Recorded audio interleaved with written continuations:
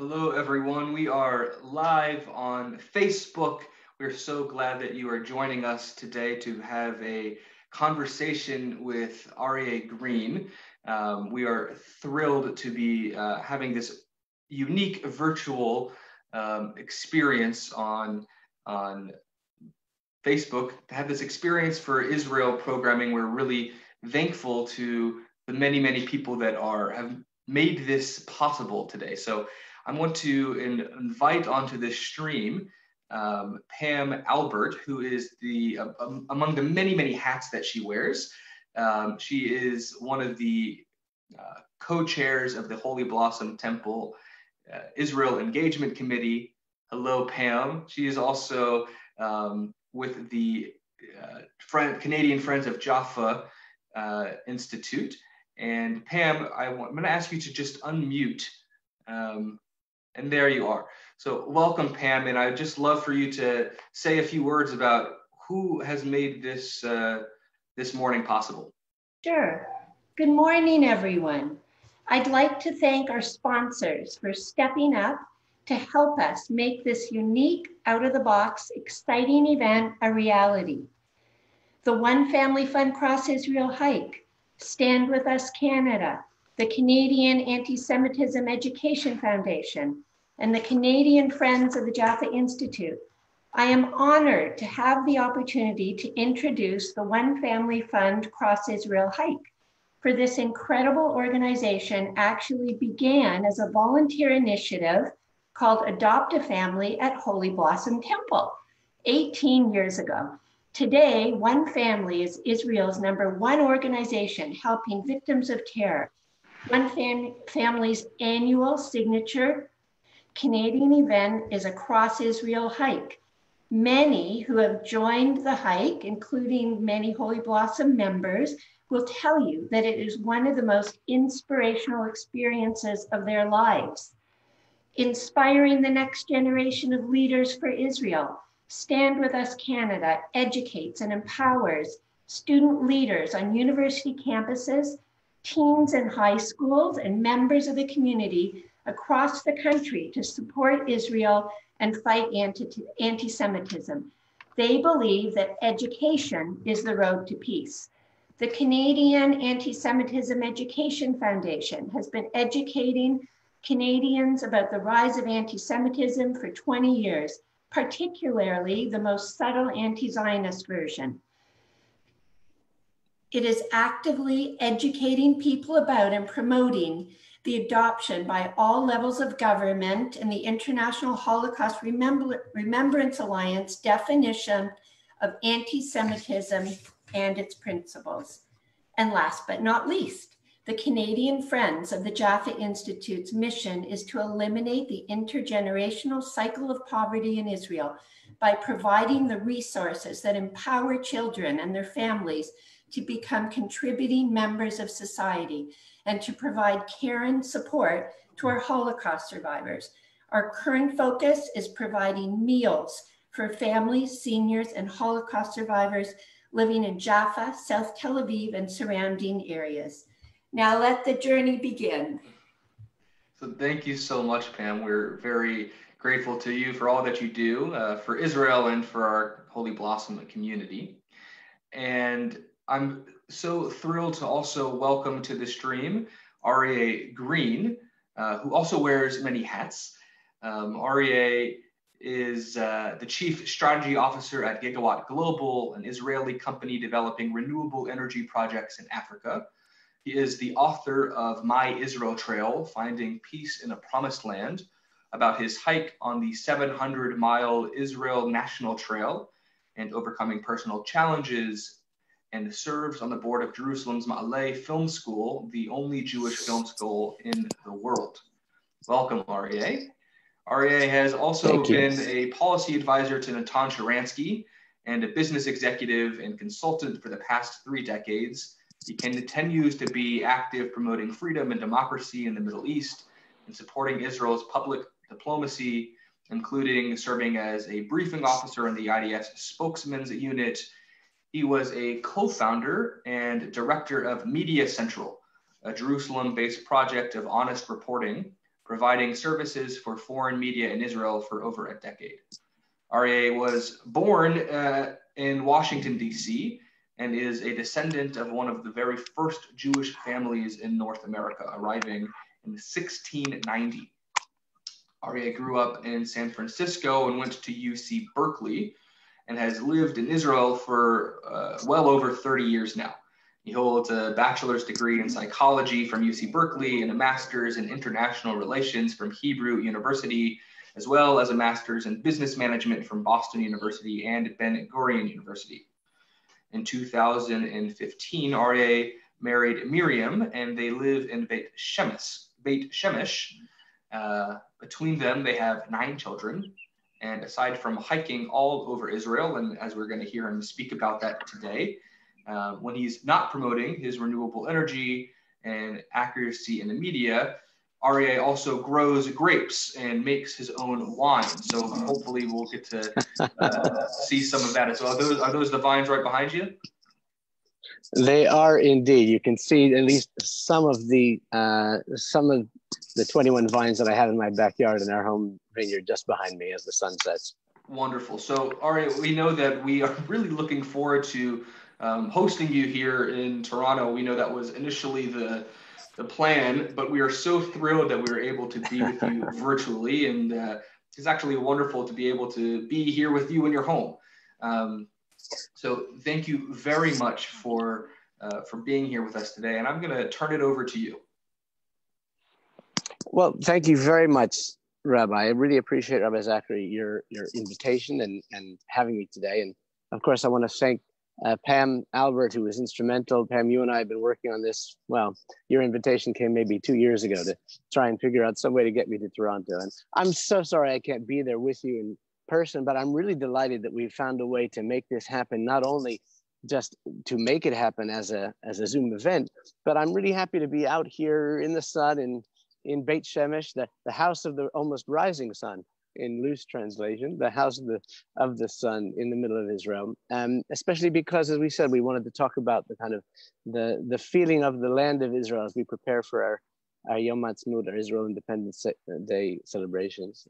And of course, I want to ask all of the co-sponsors, of course, you there at Holy Blossom Temple and the Canadian Anti-Semitism Educational Foundation, as well as Stand With Us and One Family and their Cross Israel hike, which of course speaks directly to my heart. But we'll come back to our co-sponsors towards the end, because there's actually a connection, I think, between all of us and all of you within the context of looking at some of the issues that I want to discuss today.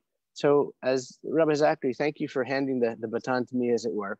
I want to start with kind of a little bit of an exercise in imagination. And then as you'll see, we'll spend the next maybe 30 or 40 minutes talking about some of the ways where hiking the land of Israel on the Israel Trail, as I did, aside from the lessons that I learned to help me meet the personal challenges that I was facing, but how hiking the land of Israel can help to reconnect us with the story of our people and our country, our nation, our history, our culture, and our shared and joint identity. So thank you for being with us, all of you, for joining us today. And let's get started, as it were. I want you to imagine for a second that I'm on the side of a cliff. And being on the side of the cliff means that I was a cliff. In fact, this very cliff that you can see on your screen. I was hiking up the path that you see in front of you, and I kept going. And all of a sudden, it came to a stop. Now, I had a fall of about maybe 40 feet to the rocks below on my right, and I had a cliff on the left side, and I had a 50-pound pack on my back. I basically panicked because I couldn't go any further. I couldn't turn around. On the one hand, the weight of the pack would have pulled me down to the rocks below. On the other hand, the pack would have hit the side of the cliff, and I would have lost my balance also. So thank goodness for Thomas Crum. I took 3 deep breaths, a book that he wrote that I had read maybe a year previously. I took 3 deep breaths, and I tried to calm myself down, and I slowly lowered my pack to the ground. And in doing so, I basically managed to gingerly turn around and retrace my steps back to where I found where the path went up the side of the cliff, where I had just missed the path sign. Well, I got back to my pack and I put it back on, and surprisingly enough, it felt lighter somehow. And the point is that nothing had changed in the pack, of course. What had changed was my attitude, was my sense of confidence. I knew where the path was. I had found the signs for the trail, and therefore I knew what direction I needed to walk in. And I think to a certain extent, that's a metaphor. Sometimes we have to put our baggage down, as it were, not just our backpack, but we have to put our baggage aside, and we have to evaluate where we are and where we're going, and take a look with a slightly different perspective on some of the reality that we're facing and the truths that we take for granted, as it were. As you can see from some of these pictures, I basically hiked 1,000 kilometers, 700 miles over the course of 8 weeks along the Israel National Trail, all alone. And I did so, as I mentioned, with a 50-pound pack on my back. I did it as a result of a very difficult situation that I was facing in my personal life, where we had just finalized, my former wife and me, our divorce, which was a very, very difficult period over the course of 3 years leading up to that. And I just got out to be out, to walk the land, to reconnect with our history, with my sense of identity, to have a little time, of course, on my own. And it really gave me a perspective, a whole different transformative perspective, not only in terms of learning lessons that helped me to deal with the challenges I was facing, but it gave me a whole different perspective on our shared history, of our connection to our land, of our identity as a people, and my place within the context of, well, let's call it reawakening Zionism. To a certain extent, that's what our discussion today is about. A returning to basics, a putting aside the baggage of how do we defend Israel on college campus and in the media and in the political realm and amongst our friends, and putting aside our labels of left and right and conservative and liberal and religious or orthodox or conservative or reform or even Jewish or Christian or otherwise, and returning to the basics, where let's start with this understanding. Just a week ago or a week and a half ago, we celebrated for 8 days the holiday of Passover, of course, of Pesach. And that holiday was one in which we, to a certain extent, re-established or reasserted our identity as a people. Because remember, the Exodus from Egypt was a national event, not a religious event. We celebrate the Exodus from Egypt as basically the first step we took, not as a family, as a tribe, as a clan, but actually in the formation of our nation as a people. And having celebrated that, the connection that you can imagine to 3 days from now celebrating Yom Ha'atzmaut, our modern expression of that same independence, that liberty, that freedom that we gained in the Exodus from Egypt, expressing it today in celebrating Israel Independence Day, again, reasserting not just our sovereignty and connection with the land, but our identity as a people. Now, Rabbi Zachary, if you'll play that video that I know that we discussed earlier, you have here, I want you to walk with me to a certain extent. This is a video of my walking at one point in the Negev desert. And I'm sharing it with you primarily to try and invigorate our sense of connection to the land. And throughout our talk today, I'm going to show, as you've already seen, some pictures and some videos of the trek itself. And in this case, as a beginning, I just want to take a quiet moment to appreciate the silence of the desert.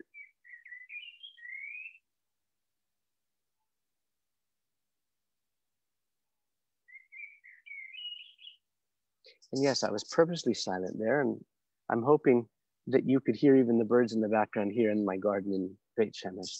That silence is something that means so much to us as a people, and that desert is something that we connect with so incredibly within the context of the the wandering of the children of Israel, our family, as it were. One family, being one of the sponsors of our talk with their Cross Israel hike, expresses that concept that yes, we're a people and we're a nation, but that nation started as a family.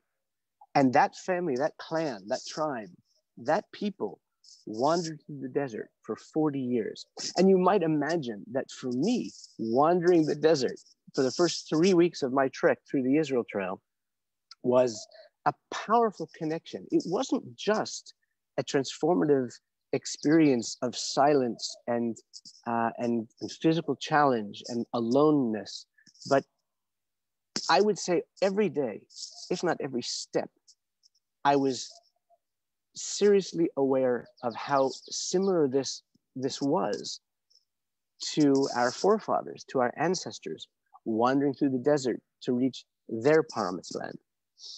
So basically what I'm looking to do here today, as we share some of these anecdotes and some of these pictures and videos, is to put our baggage down, as it were, to rekindle our love affair with Israel, the land, the nation, our shared people, our shared history and shared destiny. The truth is that I was overwhelmed with challenges as I was walking through the hike that I took. I meditated on mountaintops.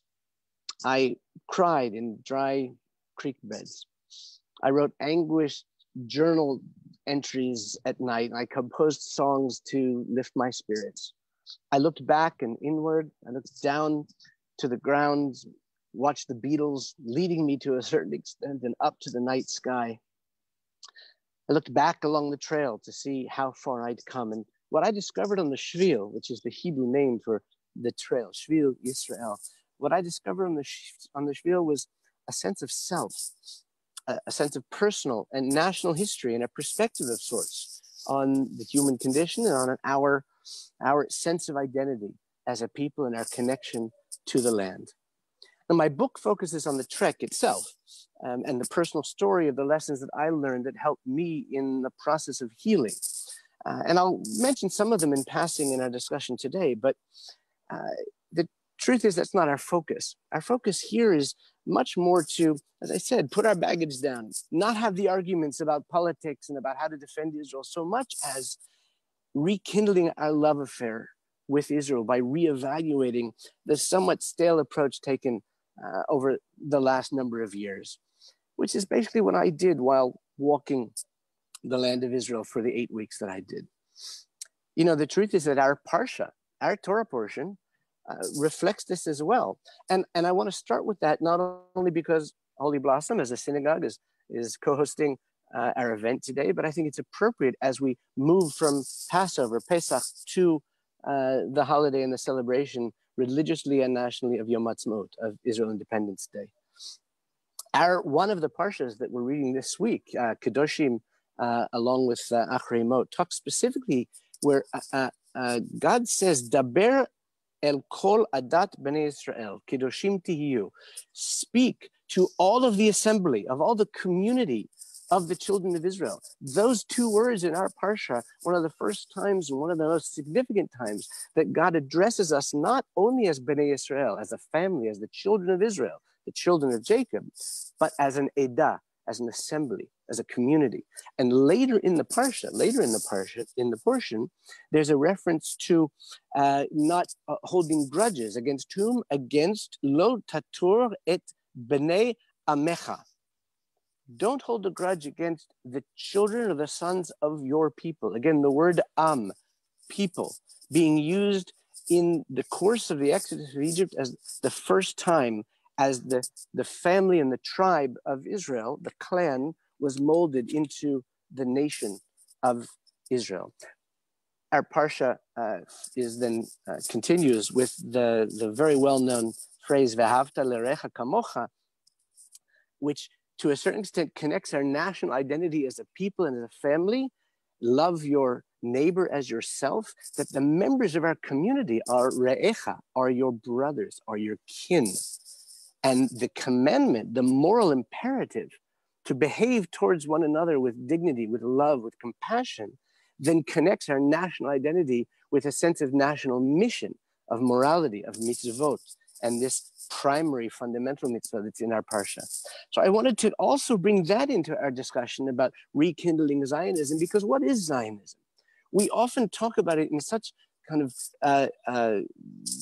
esoteric terms, and we don't really remind ourselves where it comes from. What does it really mean? Zion, the hill, which is the center of our people's identity, Jerusalem, Zionism being what Abba Eban called, and I quote, nothing more and nothing less than the Jewish people's sense of origin and destination in the land linked eternally with its name.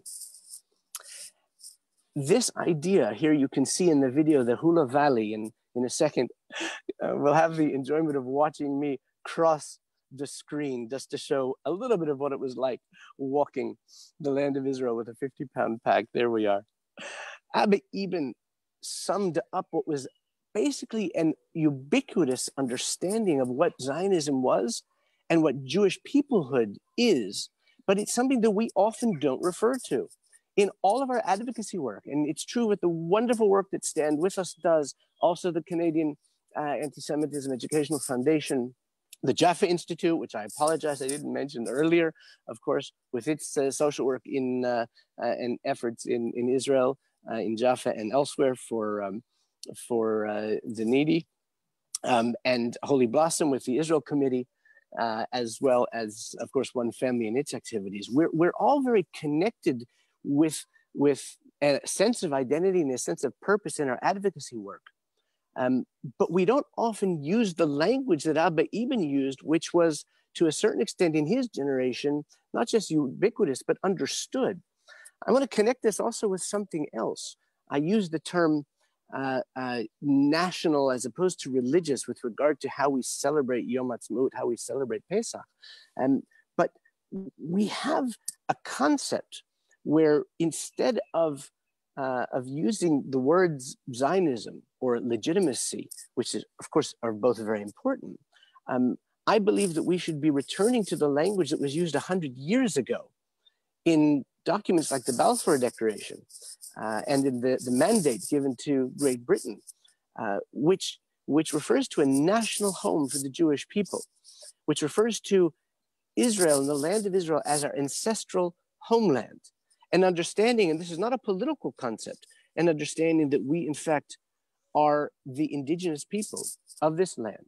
That's not a political statement. That is not suggesting that there are not discussions that needed to be had about others who are resident in these areas. And it certainly also came about and was part of the mandate given to Great Britain when they were instructed to foment the establishment of a national home for the Jewish people, not to do anything that would prejudice the rights, the civil rights and religious rights of others in the areas. So we're not talking about whether or not it's a reasonable thing to discuss the creation of another Arab state in this region in whatever borders might exist. What we're talking about is reasserting the legitimacy of Israel and Zionism, of reasserting using language that 100 years ago was ubiquitously understood and today has to a certain extent been lost in all of the political arguments that we have between left and right and Orthodox and Reform and liberal and conservative and American or Canadian and Israeli and the like.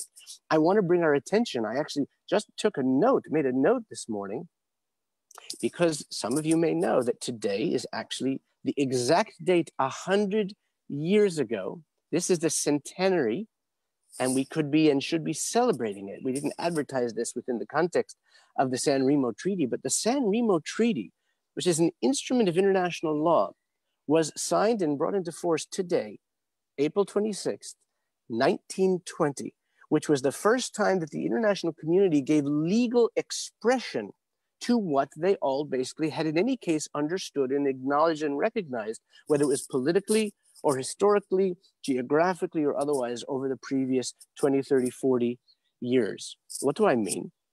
When you think about it, there were recognitions of the reality that there is a connection between the Jewish people and the land of Israel, which is to say the people of Israel with the land of Israel. There was recognition of that reality in the time of Napoleon. There It was a recognition of that reality by the international community throughout the ages. Think for a second of Megillat Esther. We just celebrated Purim about 5-6 weeks ago. And we read in the Megillah of Esther where Haman says to King Ahasuerus, there is this people.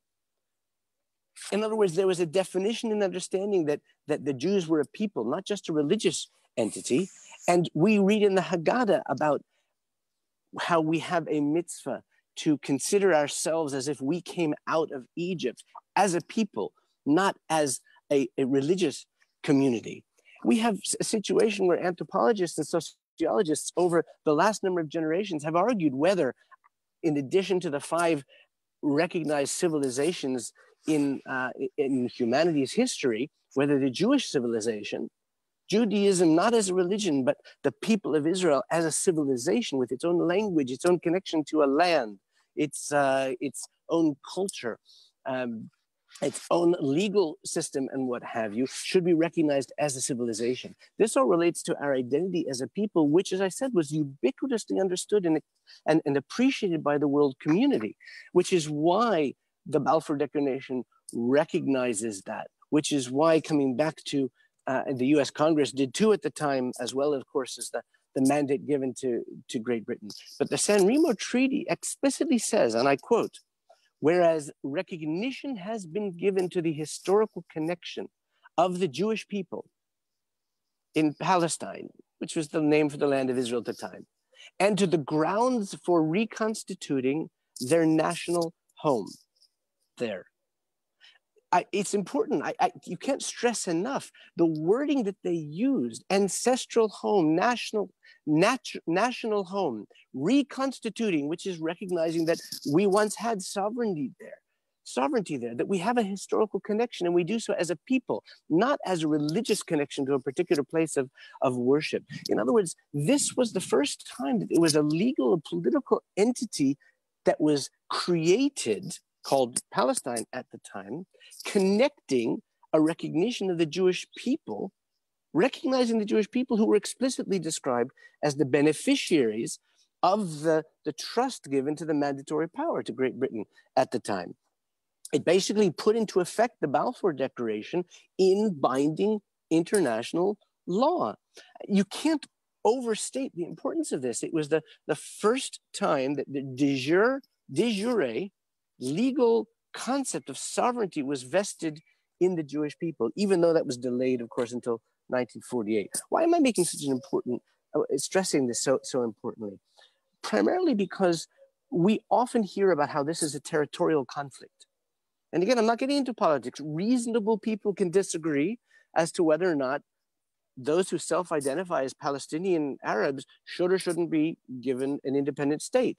And reasonable people can disagree where that state might be established, perhaps in the 70% of the land of the original mandatory Palestine, which was geared to creating a national home for the Jewish people, which was given against the terms of that mandate to the Hashemites as a consolation prize for not giving them the Hijaz, where Mecca is, and then created an Arab state there called Jordan.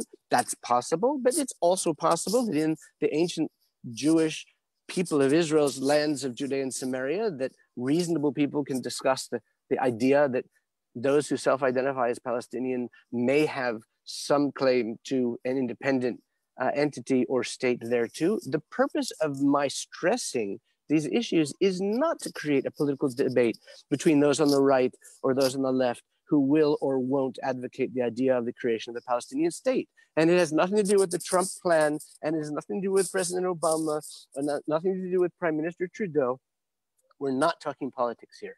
In the lead up to Yom Ha'atzmaut, what's so important for us to do is to reassert the legitimacy of the claim of the connection that the people of Israel have to the land of Israel. And that's why I took time to focus on that here in our discussion, because that reasserting is not political, because you can reassert that connection that the people of Israel has with the land of Israel and decide that in the interest of peace that you believe that it's right to advocate the relinquishing of that claim in the favor of another claim.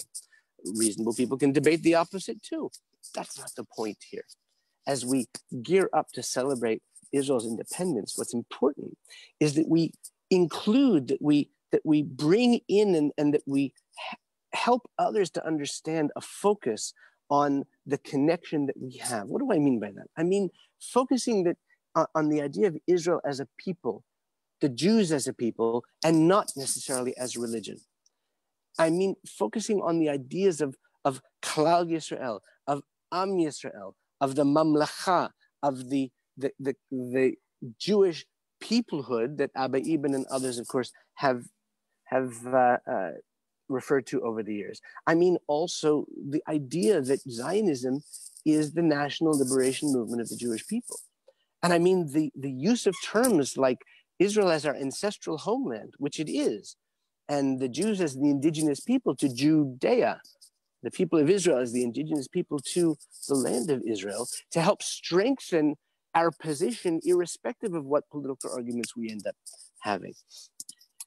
I basically am relating this from a number of different standpoints because it's still relevant. And if Rabbi Zach, if you'll show that photograph of the Roman road that I took when I was hiking on the trail, bringing us back to walking the land, and with a few more pictures and videos, I want to relate to it specifically because when I was hiking up the trail in the hills of Jerusalem, not so far from here, I came across a path that I hadn't yet discovered. And what you can see here behind me are steps that were built into the hills of Jerusalem leading up to the capital Jerusalem, what they ended up renaming as Aryeh Capitolina, to try and divorce any connection between the people of Israel with the land of Israel. And they did this in order to help their carts and mules to ascend the mountains to get up to Jerusalem. And you can see I'm smirking there, and I'm smirking there because I basically was feeling that this is part of the Israel Trail, and I'm hiking it, and I was feeling, you know what? Where are the Romans now? We're back.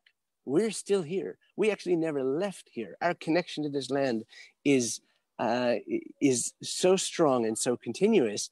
And where are the Romans today? And the reason I'm mentioning that, the reason I wanted to throw in that picture here too, because this is not just history. I want to share with you what some of you may know. I think Stand With Us has been active as well as the UAEF, as well as others, in noting that just recently the Danish Bible Society redacted the word Israel from the Hebrew Bible, what they call the Old Testament, just recently. This is news from literally less than a week ago, as if today's Israel is not connected to that biblical reality. They even explained it by saying they did this because they didn't want to confuse people.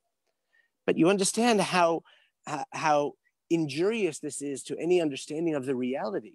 By making that separation, they are actually delegitimizing the reality, delegitimizing the establishment of Israel as the nation state of the Jewish people in the land of Israel by disconnecting it with the biblical Hebrews, with the biblical Israelites. It's not just ancient history. It's the view today that Israel is somehow illegitimate, and that's something that we have to continue to strive to overcome. So what do I mean? And what is that? Why is it important today? I think, Jonathan Sacks, Rabbi Jonathan Sacks once said that, I wanted to quote it correctly, I think I have it here somewhere, but he said that we are a religion and a people of argument. You go back to the Gemara, the Talmud, the Mishnah, the medieval commentators, and even up till today, obviously, not just between Reform, Conservative, Orthodox, or others, left, right, and what have you. We are a nation of arguers. But today, what's so important, and one of the reasons why I'm so proud that the co-sponsors of our event today to reawaken our Zionism come from all walks of political advocacy and of religious observance. Today, what's important, Rabbi Sacks said, and of course, I think we can all agree, is a unity of purpose and a unity of understanding of the legitimacy of Israel and the legitimacy of Zionism, even while we continue with our internal debates over particular policy issues. So what's really important, how do we reawake Zionism? I want to share with you my definition of Zionism. And I'm going to close relatively soon. So in fact, Rabbi Zachary, if you want to show up a few more of those photos while I continue, and then we can get to some Q&A. I want to get to a bit of tachlis. Tachlis meaning what? So what should all this mean? Very nice, Aryeh. You showed us some nice pictures, and you've given us some food for thought. But I define Zionism in a very particular way. If Zionism in the first 50 years of the 20th century was focused on promoting the development of and the creation of the idea of a national home for the Jewish people, a sovereign state for the people of Israel in the land of Israel that we now call Medinat Yisrael, the state of Israel. And if the second 50 years of the 20th century was focused on building up that state, of helping it to create the institutions, not just Tzahal, the army, but the financial, educational, business, medical, and other institutions to make that state successful. And supporting that effort was our Zionism of the latter half of the 20th century. Zionism in the 21st century, I think, can be defined in a very, very specific way. And that is defending and supporting the right of that nation state of the Jewish people to exist and to defend itself. And that means that we have to make our voice heard with a certain semblance of unity, even while we argue over specific policy issues. You know, Mark Twain once said, if you don't read the newspaper, you are uninformed. And if you do read the newspaper, you are misinformed. And that's a big problem we have in the media, and groups like Stand With Us and the Canadian Foundation for Education and Anti-Semitism work to help to promote a better understanding and a more accurate understanding of Israel, as did the organization that I led for 10 years, Media Central. And of course, the Israeli government does as well as many other organizations. But aside from the media, we have to do the same with our political leadership, with the academic community on college campuses, with church leaders and business leaders and labor leaders. We need to not let the I'll call them lies pass. What do I mean? I mean the inaccurate depiction of the reality that we know on the ground in Israel. Because words count, terminology counts. We can't allow political leaders to talk about a cycle of violence. We can't allow them to equivocate between an attacker and a victim. We can't allow the media or politicians to use words like youth when really we're looking at and talking about an act of assault.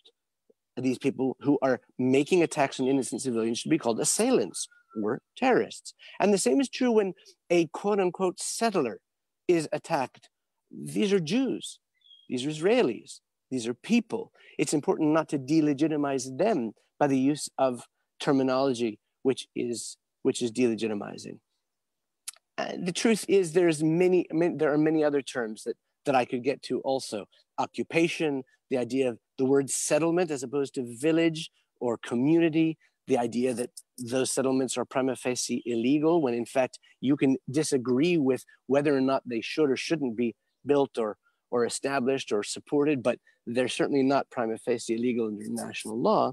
What's most important is that we take action. All of us. We talk about reawakening Zionism and celebrating Israel Independence Day, putting a flag up and saying Hallel or prayers to celebrate the establishment of the State of Israel after 2,000 years of dispersal. Yes, it's a miracle and we need to celebrate it, but we need to take action as well. It's time really to stand up. And that's why I love the name of one of our co-sponsors, Stand With Us. It's time to stand up and be counted. Because it's not, as Rabbi Sachs said, it's a time to band together. It's not a question of left or right, or Democrat or Republican in America, or conservative or liberal in Canada, not even Israeli or American or Reformed conservative Orthodox or Christian or otherwise. It's important. It's time for us to have this sense of pride and a sense of unity, even while we disagree on some policy issues. It's a simple question of moral clarity. And it's kind of funny because, as you know, one of our co-sponsors is called One Family. And that's one of the main themes of the thoughts that I'm sharing with you. We are one family. And as I was walking the trail, in fact, I don't know if you showed the video of the wheat fields yet, Rabbi Zach. But certainly you could show that in those last 3 photos before the final one. I just want to conclude and open for questions and answers with a few kind of thoughts about this issue of us as a family, as a one family, and how we need to stand together. Because walking in nature, in the land of my people, where our prophets and our forefathers lived, where they worked, where they fought and died, and where they introduced the ethical monotheism of Jewish thought and tradition to the world, at a time of re-established independence here. This all for me, and you can see me walking there in the wheat fields near Gimzo, not so far from here, from Beit Shemesh. For me, all of that was, as a friend described it, was just one long meditation, as it were. It combined my love for the outdoors with a deep emotional identification with the Zionist enterprise. And it combined that with a powerful aim that I had to enhance and improve my spiritual and my religious practice and commitment. I learned so many lessons about appreciation of the blessings that are in my life, and that includes and included the privilege I have of living in Israel and this wonderful experience, this miracle of our reestablished sovereignty here in the land of Israel after 2,000 years. I learned a sense of humility, of my place in the world, and a perspective even on my own suffering and pain and challenges, as difficult as they were. And I learned a sense of gratitude and also acceptance of the reality that we face and how we have to work to improve it. And I learned a great sense of forgiveness, something that we can learn, I think, as a nation, not only as individuals. I had to learn to forgive God for putting me in this situation I found myself, and to forgive my former wife for the decision that she took, which was not my choice and which turned my world upside down. But we have to learn to forgive the Arab world for attacking and killing and maiming us over the years, and for their refusal to accept our legitimacy. And to a certain extent, the Arab world has to forgive us for our insistence on our return to our ancestral homeland and our insistence on defending ourselves. I also learned, the last lesson I learned was a sense of purpose, how important it is, as Viktor Frankl wrote in his book, Man's Search for Meaning, how important it is to have a goal. And that's true not only for ourselves as individuals. I mean, I had a goal every day to get to the night camp, to get to where I had put my water to wait for me. And I had a goal, of course, to finish hiking the entirety of the Israel Trail. And my goal was to get my life back on track after my divorce. But we have also, of course, a plethora of national goals as a people, both the nation state of Israel, here in Israel, but also as a people, the people of Israel and the Jewish people. We have all sorts of goals that we have always shared, not least to make the world a better place, to bring this concept of ethical monotheism to the world and be a light unto the nations.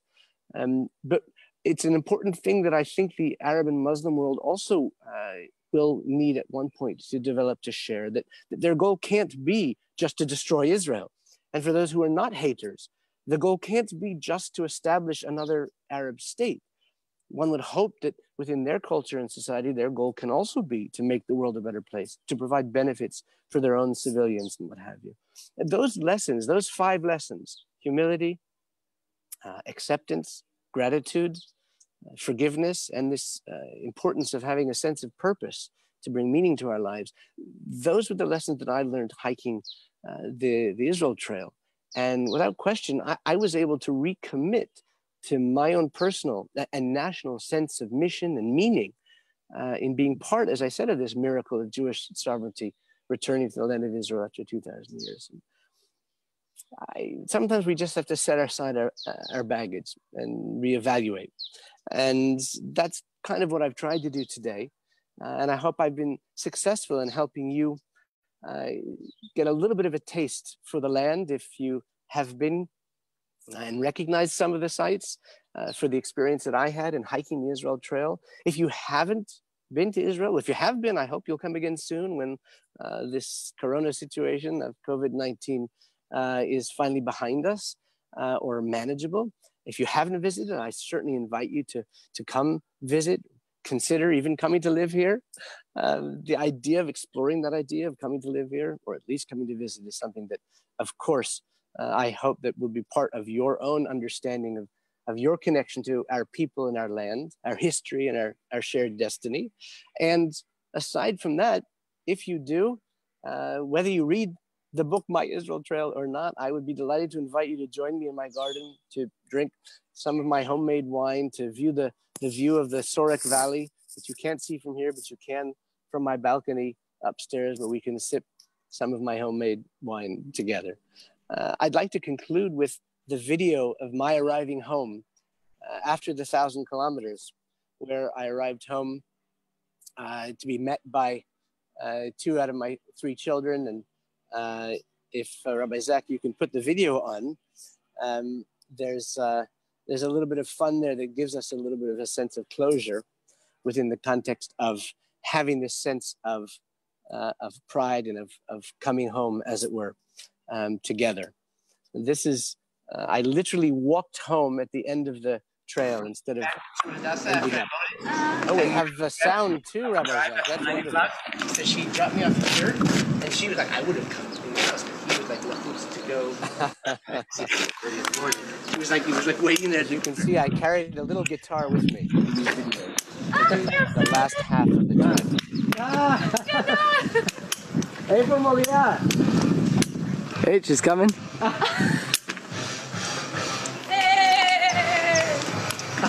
What is this? You go do it. Hey, no, wait, I'm coming around, wait. Dad, you have to run through, wait.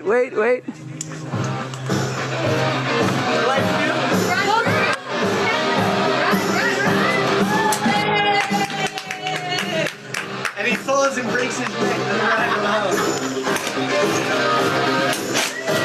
Woohoo! Video. So that was our homecoming. I see you smiling, Rabbi Zach. I hope you enjoyed that. I would like to think that all of us might have some similar feelings of exhilaration when we think about coming home to Israel, whether it's to make Aliyah or to come visit, and the connection that we have, as I said, with our shared history, our shared destiny, our shared sense of values and sense of peoplehood, and that we are indeed all one family, that we should stand together, whether in Jaffa or elsewhere, in supporting the people of Israel, that we all can enjoy the holy blossoms that we have in Israel and there in Toronto, and help to fight anti-Semitism and using educational activities together. How is that? I think I got everything together. Holy blossoms. You got it all together. Aryeh, thank you so much for being with us. We hope to take you up on your offer to try some of your homemade wine. It would be a lovely day to do so today. And thank you so much. I'll put in just a word. I know that Holy Blossom is looking forward to coming to Israel soon and reconnecting with the land, as you put it, and walking and living in the experience of the land and of the people. So we have a trip journeying through Jaffa. So for more information, you can reach out to myself or to Pam Albert, again, as our co-sponsor of the Israel Engagement Committee. At this time, I'm going to actually ask all of our sponsors to join us on the screen. And perhaps they have some questions for you. I know we can start the Q&A session. There was a question. Hello, Andrea and Pam and Randy and Toby. Wonderful for you to be with us. Indeed. Unmute us all. There you are. Hello. And we'll begin with the question that was posed on our Facebook page. This question from Vicky Weiss. Aryeh, what was your biggest obstacle while you were hiking the trail? I think probably the best and easiest answer to that, Vicky, is the heat and the length of each day, where I hiked maybe 12 to 15 miles a day, and it was not something that I was necessarily used to. I did this at age 51, The usual cohort that hikes the Israel Trail in Israel are post-army 21-year-olds, who I saw a few of them on the trail. But it was a real physical challenge with this. Did I mention that I was carrying a 50-pound pack on my back at age 51? And it was I had done day hikes all my life, growing up in California and living in Israel for 35 years, taking my kids out on Tiolim, maybe 1 or 2 overnights in backpacks. But the physical challenge was difficult. But I guess the other aspect of that would be the loneliness. Although I very quickly came to an understanding that there's a very big difference between being alone and being lonely.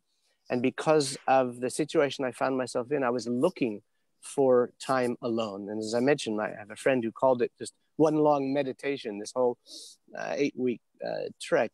But that was probably the other of my main challenges. When I wrote my book, I looked into my journal entries, and I was surprised to see that I actually hiked the whole thing alone, but that doesn't mean I didn't see people off and on, here and there in the course of any given day hiking along the trail, people coming towards me or passing me often because they were younger. But there were 12 days in the course of the 48 days that I hiked, 12 full days where I didn't see a single soul from morning till night. And that was also, I think, part of the challenge and part of the pride that I have and the healing nature of the walk itself was the time that I spent alone with my own thoughts, contemplating, reflecting, and learning those lessons that I described so briefly. Beautiful. So I'll just make a comment to anyone following along on the live stream that if you have any questions for Aryeh, please do type them out in the comments section of our Facebook Live, and we can ask those questions for you. At this time, I'd love to open it up to our sponsors. And if you have any questions, I'll just ask that you introduce yourself, say which organization you're from, and go ahead and the floor is yours.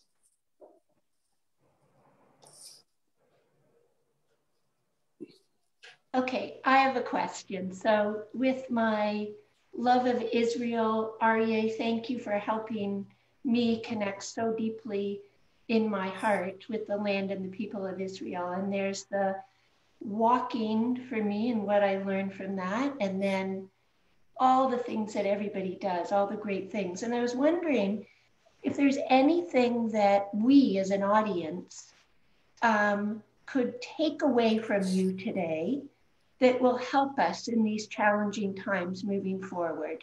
So it really resonated for me when you said you didn't know which way to move forward and you had this heavy pack, and when you figured it out, you found lightness. So how can we all find the lightness above the fray and meaning to move forward?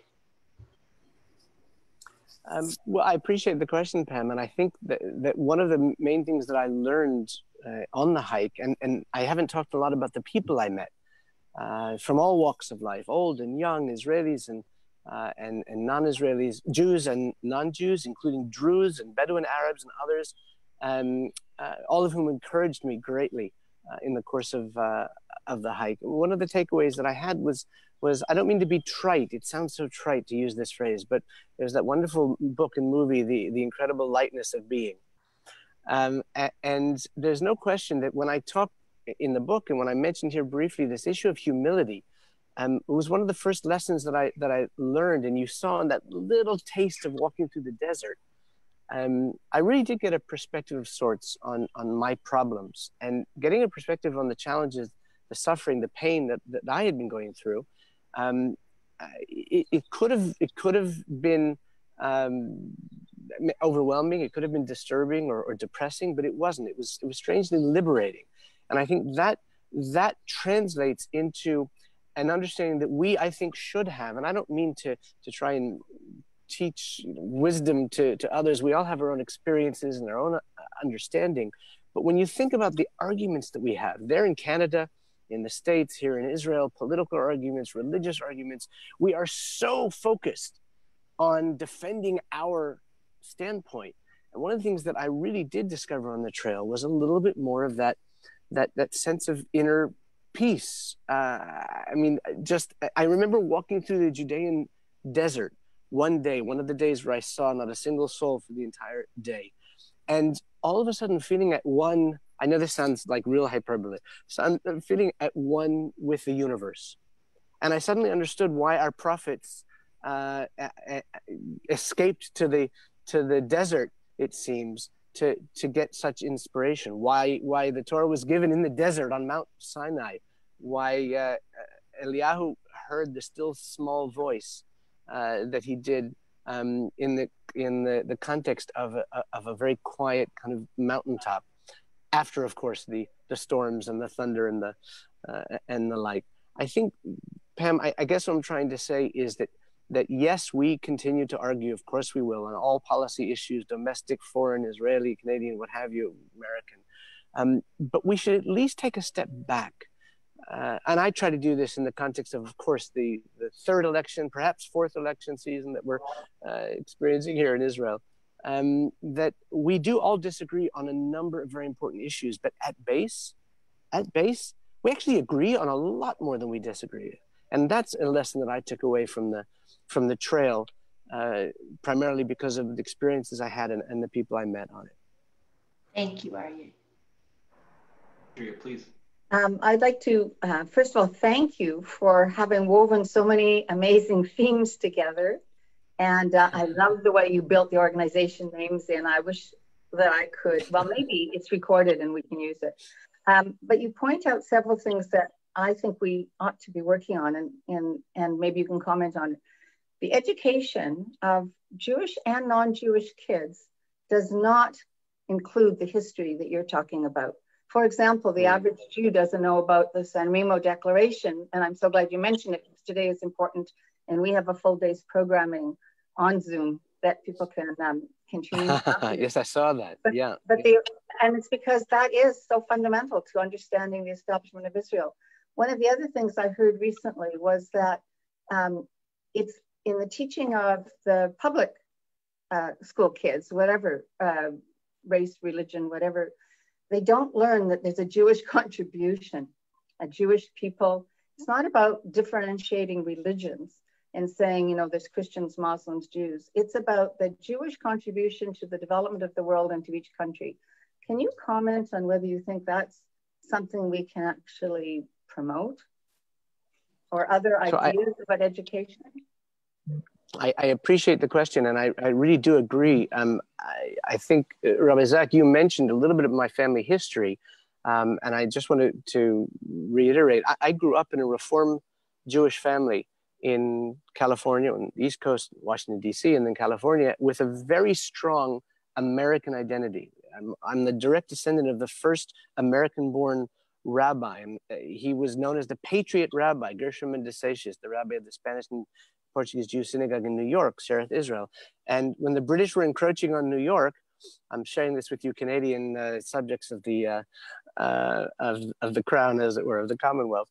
When the British were encroaching on New York, Rabbi Gershom de Seixas preached a ferociously pro-revolution sermon, and literally took this Sifrei Torah, took the scrolls of the Torah, and led his congregation out of New York, locked the doors of the synagogue, went to Connecticut, refusing to live under British rule. I grew up with that story. He actually was then invited to be, and he was one of the 13 clergymen who inaugurated President George Washington.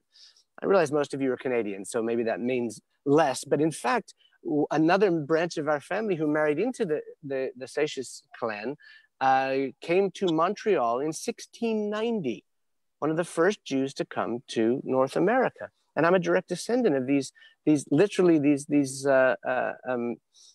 first Americans to a certain extent, although I suppose I shouldn't use that particular phrase, but the first Westerners to come to Canada.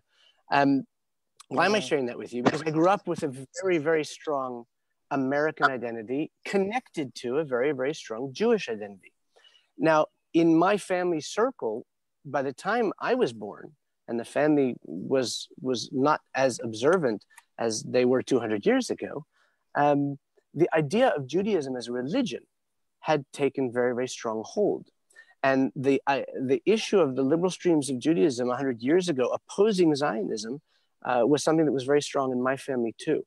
It's a battle that I have helped to fight, I have been very active in when I was working with Natan Sharansky as the Minister for Diaspora Affairs and the Minister of Jerusalem. We were instrumental in inserting into the curriculum in Israel as well as in Jewish schools abroad. A lot of those issues that I was referring to here today, and Andrea, that you referred to, the fact that we are a people, it's a fact. It's not an argument. And that's one of the things that we as Jews, let alone the non-Jewish world, have lost. I mentioned that 100 years ago, it was ubiquitously understood that Jews were a people. How is that expressed? Well, in one way, it's expressed in anti-Semitism. In other words, not just Haman 2,500 years ago, but anti-Semites of the last century and a half, 2 centuries said those Jews, they're different. Now, that wasn't a religious statement. There's religious anti-Semitism, of course, as you well know, but it was also expressed in so many different ways. I mentioned Napoleon, and we already mentioned the Mandate in the San Remo Conference, which specifically talks about Jewish peoplehood. And we don't teach that enough. And we must. And why must we? Because that's what unifies us. Because first we were a family who became a clan, who became a tribe, who became a nation, and we retained that national affiliation and identity, which is why the state of Israel, the nation state of the Jewish people, sent planes to bring Jews from Yemen and sent planes to bring Jews from Ethiopia and welcomed 1 million Jews from the Soviet Union, some of whom weren't even halakhically, in fact, a third of whom weren't halakhically, according to Jewish law, considered to be Jews. They were descendants of a grandfather, a father's father, who were not considered within Jewish law to be Jewish, but we embraced them because that's our self-definition. I think that there's no question that's something that we all, not just you, the sponsoring organizations and synagogues, but all of us need to reinforce with our children, with our parents, with our peers. And that's something that I really have tried to do in my writings and in our discussion today as well. Thank you. You spoke about words, and I think it's terribly important that we identify that there really are word crimes today, as people have asserted many of the words that we need to use and use them against us. One of those words is Zionism, which has come to mean poison among many of the youth.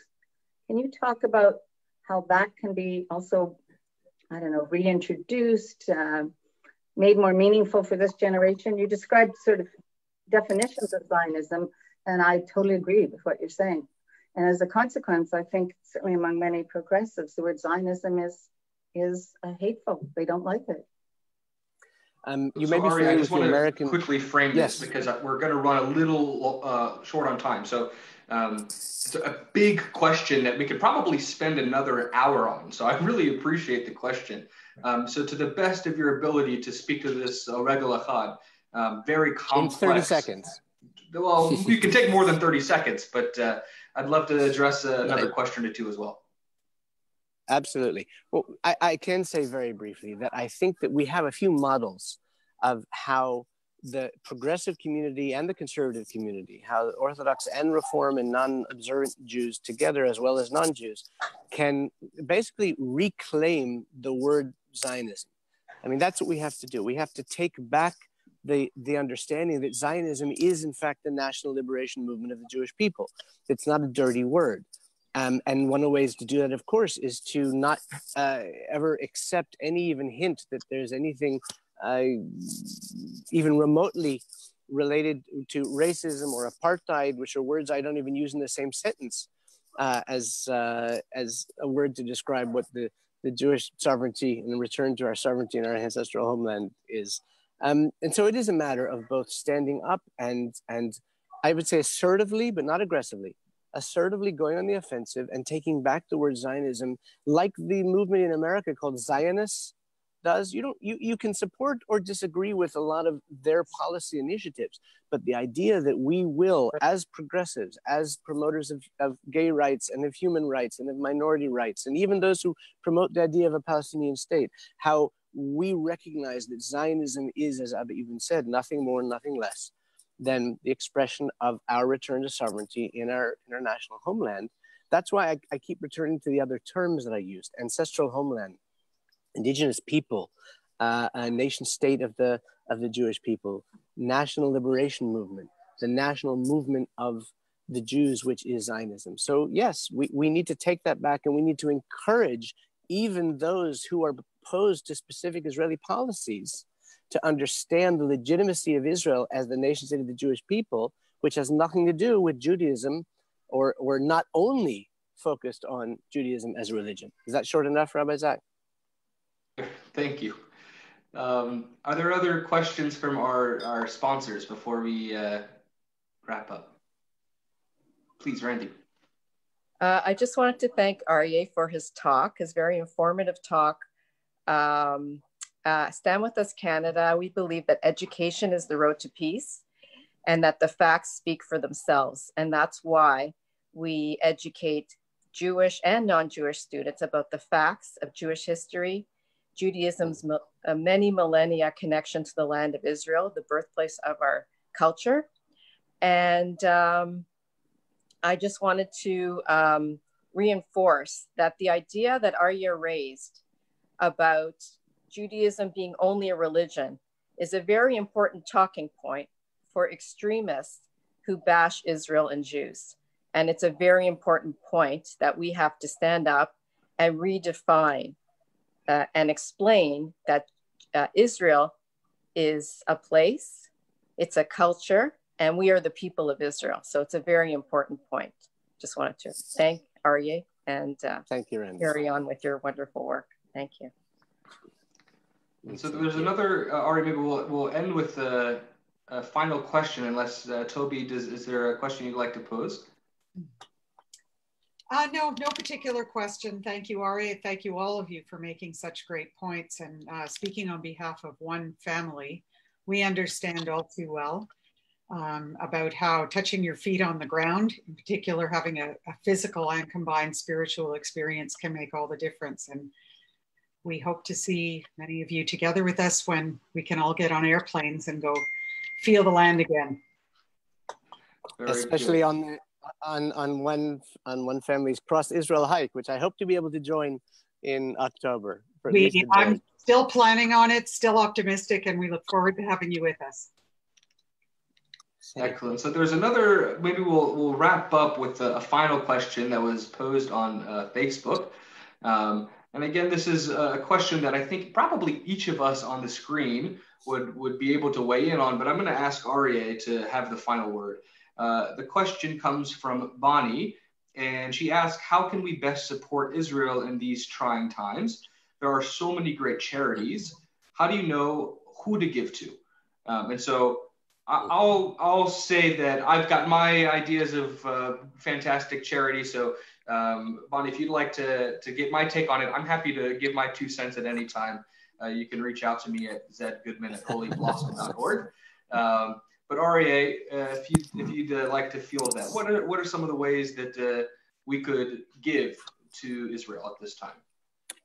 Well, it's funny. First of all, Bonnie, thank you for the question. And I want all of our listeners and viewers and all of you to know that I did not plant this question, but I have a great answer, if I could say so.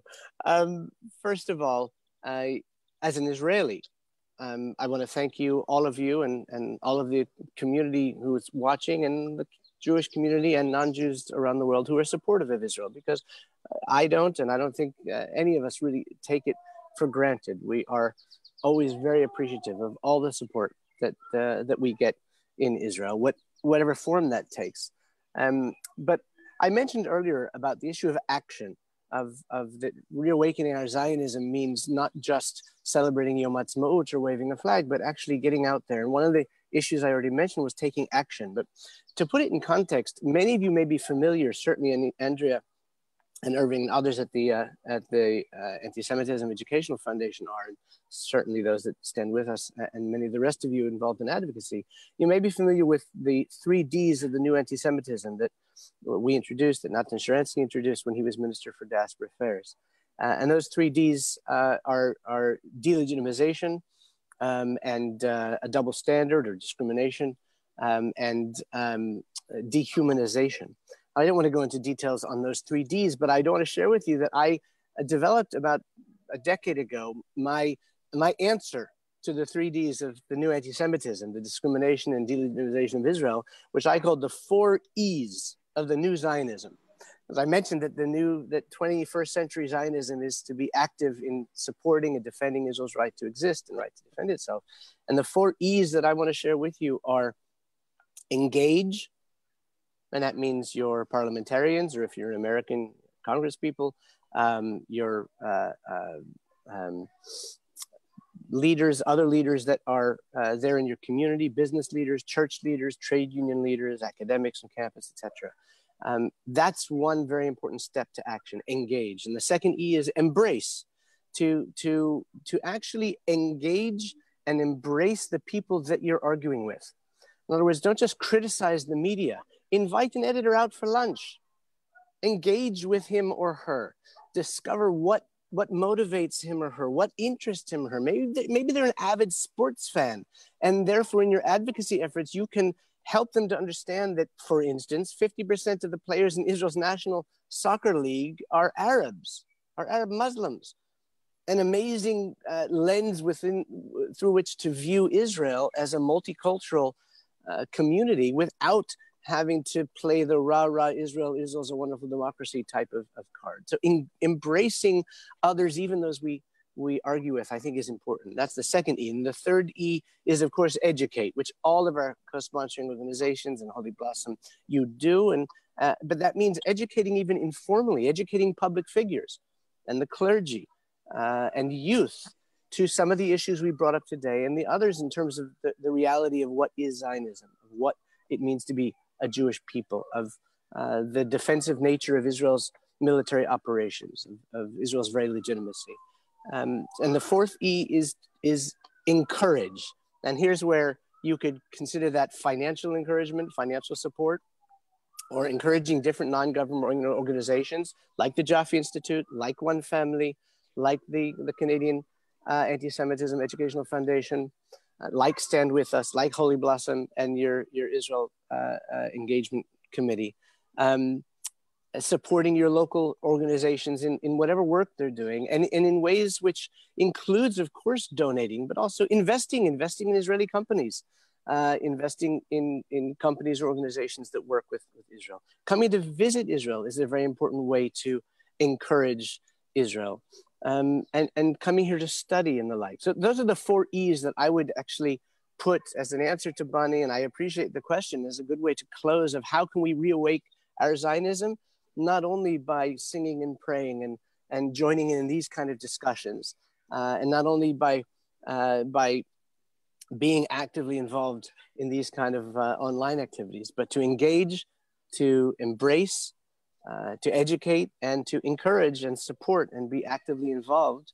And I thank you, because by definition, if you're watching this, if you're part of this, then you are engaging and educating and embracing and encouraging us. So thank you. And thank you, Bonnie, for the question.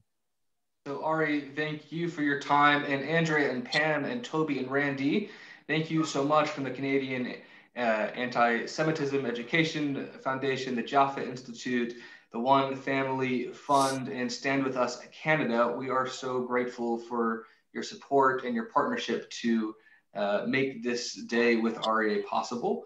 I'm going to just share one final picture as we can kind of think of and leave a quintessential image of Aryeh in your mind. Is when I think of Aryeh Green, I think of this picture. A kind and happy and full of life character. I also believe, Aryeh, correct me if I'm wrong, is this the front cover of your book? Actually, it's a picture on the back of the book. It's not from the front cover, but yeah. So it's a picture of my arriving home in Beit Shemesh. So a beautiful, beautiful picture in our mind with the smile and your warmth. And again, if you haven't had a chance to read my Israel Trail, go ahead and take a look. It's a wonderful publication.